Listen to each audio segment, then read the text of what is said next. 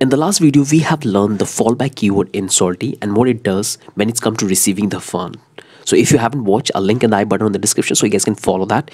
In this video, we're going to learn about the call keyword in Solidity, and this is the recommended way to implement when you are transferring fund from one account to other or from one wallet to another smart contract. Let's follow the general convention.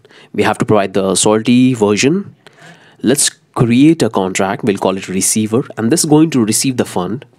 Inside that, we're going to declare an event. It will say receiver received, and that we have to pass the address of the caller, the user who is calling this function. Then we have to assign the amount, and it's going to be the message. So three data we are passing: address, UNT, and this message. This is our event. Let's create a call of fallback function because we want to receive ether into this contract receiver.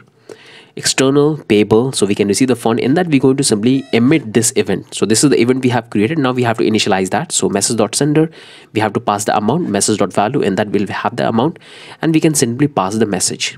Fallback was called. So this is the fallback function we have. Now let's come here. Let's create a function we'll call foo. In that, we're going to pass the message.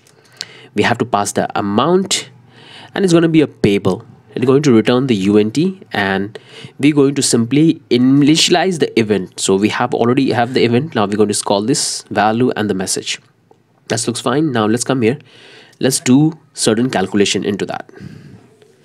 And what we're going to do is we have to simply say x plus 1. So whatever amount, whatever ID it's providing, we're going to simply add on that 1.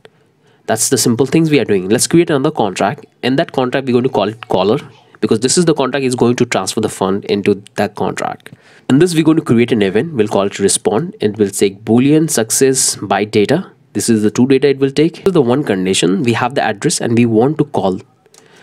So we'll create a function. We'll call it test call foo, and that we're going to pass this address, the address where we want to transfer, public payable, and in that we're going to simply, and as you all know that you have to pay gas fee whenever you do any transaction on Ethereum blockchain.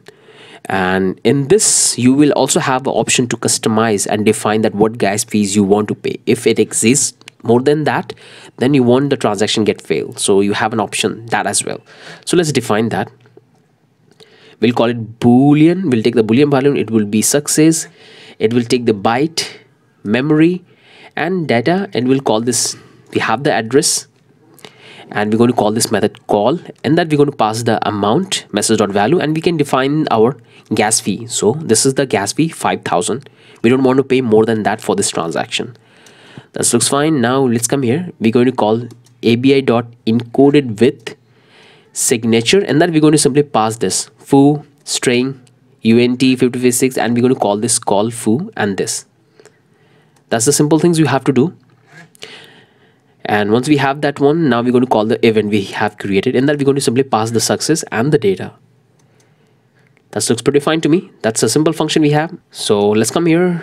We're going to create a function. Test call does not exist, and that we're going to simply pass the address, payable, and we're going to do the same thing. We're going to take a boolean value. We'll take the byte data, memory data, and that we're going to call this function, and that we have to assign the ABI encoded with signature. We have to assign this data, and we're going to simply initialize the event, and that looks pretty fine. And I believe that you guys have understood that what exactly happening here in the call method. So this is the entire smart contract we have written. The first contract we have is the receiver. Inside that we have this event, we have this fallback, and we have this function. This is the second contract. We have this caller, in that we have this event, and we have these two functions, test call foo, and we have this test call not exist.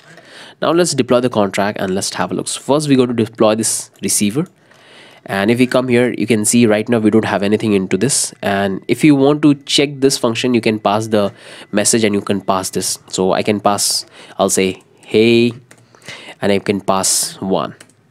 If I do the transaction went successful.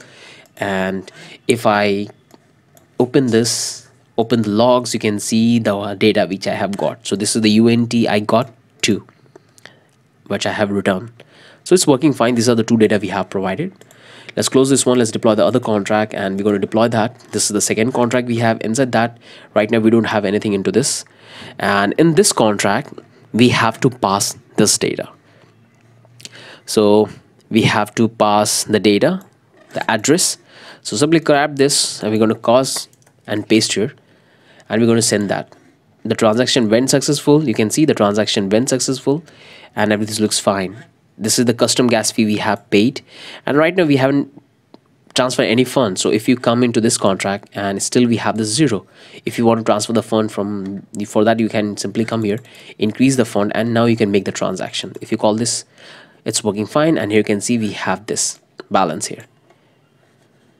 It will work in the same way if you come here and paste the address of the contract here, and if you again transfer the fund, and you can call this transfer fee, the transaction went successful and the balance got up. So it's looking absolutely fine.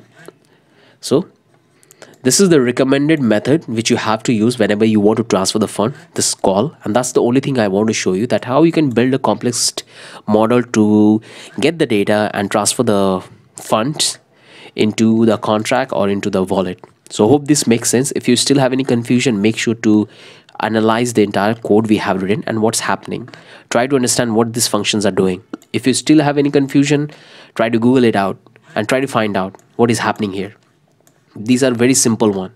So with that, I'm ending this video. Hope you have found this video valuable. If you are still confusion, in doubt, leave in the comment section. With that, let's move to the next video.